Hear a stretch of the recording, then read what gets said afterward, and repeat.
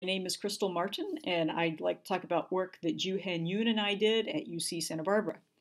If you're part of Halos 21, you'll want to listen to this because we're talking about a nearby edge-on galaxy, NGC 891, that is a great place to study the interaction of star formation, the interstellar medium, and the circumgalactic medium. Previous work on this galaxy has shown the existence of a thick disk with an advection-dominated cosmic ray wind, an H1 spur, a fairly pristine material that's being accreted by the galaxy. We looked at this galaxy with Spitzer MIPS at 24 microns and Herschel PAX and Herschel Spire, and mapped out the dust properties and found a hot bubble of gas from a thermally driven wind that's quite independent from the cosmic ray driven wind, and also a dust spur that I will argue is due to a satellite interaction and is quite distinct from the event that caused the H1 spur. So here's the main scoop in a color map of the dust. Inside the molecular ring, you see very hot dust in the star-forming region, and directly above that is a hot bubble, and the thermal dust emission coincides very closely here with these black contours from the soft X-ray emission from Chandra, and this is why we call it a dusty superbubble.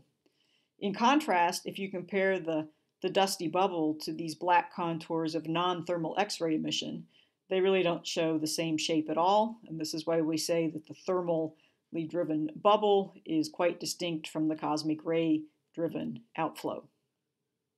So why is this thermally driven bubble breaking through the disk? We can compare it to several breakout criteria that are in the literature.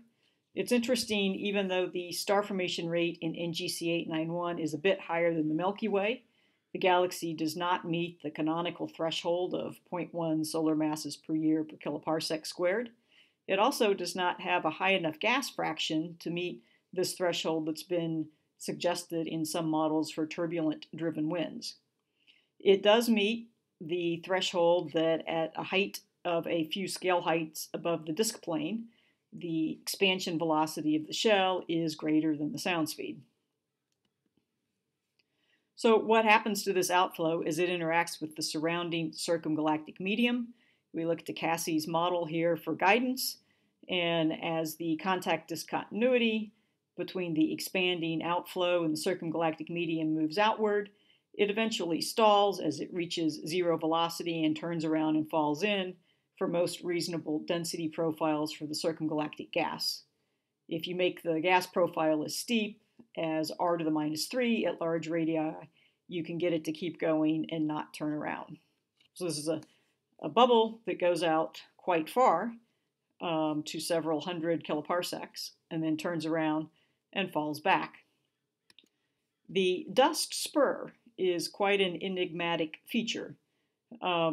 We first saw it in 24 micron MIPS data, couldn't understand what it was, decided maybe it was a detector artifact, and then we confirmed its presence in Herschel data and believe it is thermal emission from dust that's being pulled out of the disk of NGC 891. It's quite distinct from the H1 spur on the opposite side of the galaxy, both in terms of its morphology and the basic fact of the contrast in composition. The H1 spur, is detected in 21 centimeter emission and not detected in thermal dust emission. Hence, it probably has quite low metallicity and is material that is falling into the galaxy for the first time.